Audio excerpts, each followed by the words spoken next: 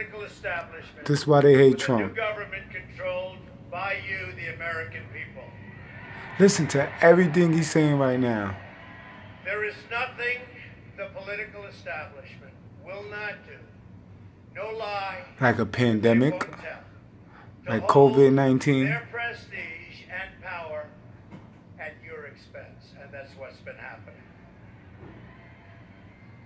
The Washington establishment and the financial and media corporations that fund it exist for only one reason. Why? To protect and enrich itself. This is why they pulling all their money out.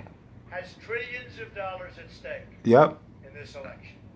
And they lost their money, so they're trying to tank the economy. Single trade deal they'd like to pass involves trillions of dollars controlled by many countries, corporations, and lobbyists.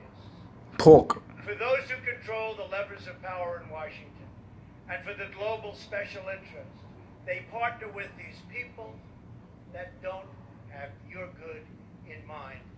Our campaign represents a true existential threat, like they haven't seen before. Now I want y'all to peep this, how one of these Illuminati millionaires speak up because it's all out war and they want the market to tank. They pull all their money out. All the big CEOs, they pull all their cash out. And the small investors.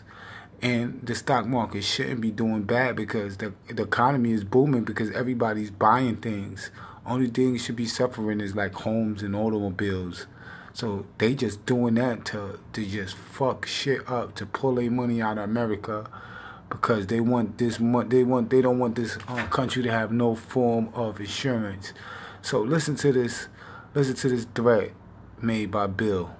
Check this. Listen to this.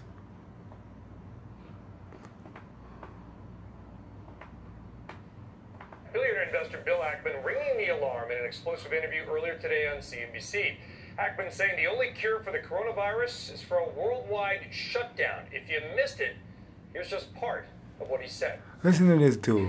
Until a vaccine is manufactured, distributed, and injected, we will go through a depression-era period in the country.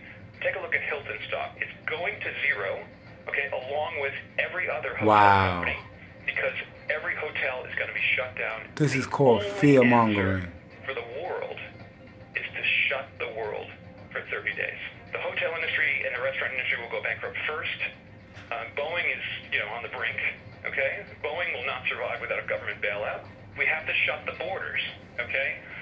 And then 30 days later, the virus is gone in America, largely gone in America.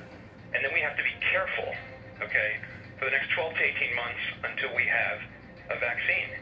The other way we save lives is by saving the economy. The U.S. Treasury does not have enough money to bail out every company. You can't borrow your way out of a problem. Wow. You can't lend your way out of the war. You got to kill the virus.